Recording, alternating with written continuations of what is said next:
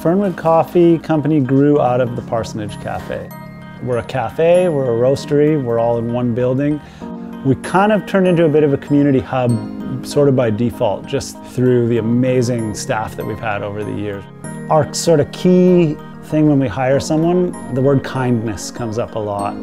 And so we decided very early on that we were going to take care of whoever worked here. If someone's in a tight spot and needs to get over to Vancouver because of a family emergency, we're going to help them do that.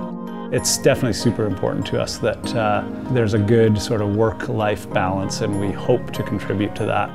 To get recognized as an outstanding place to work means a lot, because I think it just sort of grew organically and we didn't even realize it.